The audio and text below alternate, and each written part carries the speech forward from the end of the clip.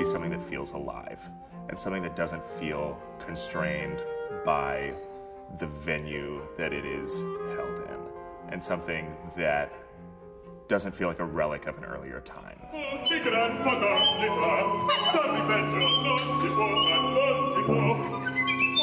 Hopscotch was my first major performance with the industry, and just the logistics of having 3 separate routes and having an audience, 4 members at a time, be limoed around Los Angeles to see scenes that were in the Bradbury Building, or my scene was on the LA River, which some days it was sunny and very hot, and other days it was rainy, and oh, the river may be closed down because the water's going to rise too high. This isn't your time. This isn't your time. This isn't your time. This isn't your time. This isn't your time. This isn't. There is an enjoyment of the challenge. In some sense, it feels like the more impossible a project seems, the more excited everyone is to tackle it.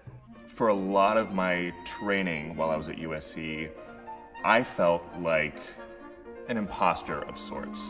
When I started to do new works, things that no one had seen or no one had put their mark on yet, suddenly I felt this freedom that I hadn't allowed myself before to really dig into the text, to dig into the historical figures in some cases, and to say, how can I make this my own and do justice to this story in a way that I had always felt too shy or nervous about before. Now she's gonna be a legend, my Billie Dean. Now my drive is the excitement that I feel when I look at a story and I say, what captures me about this and how do I translate that to an audience?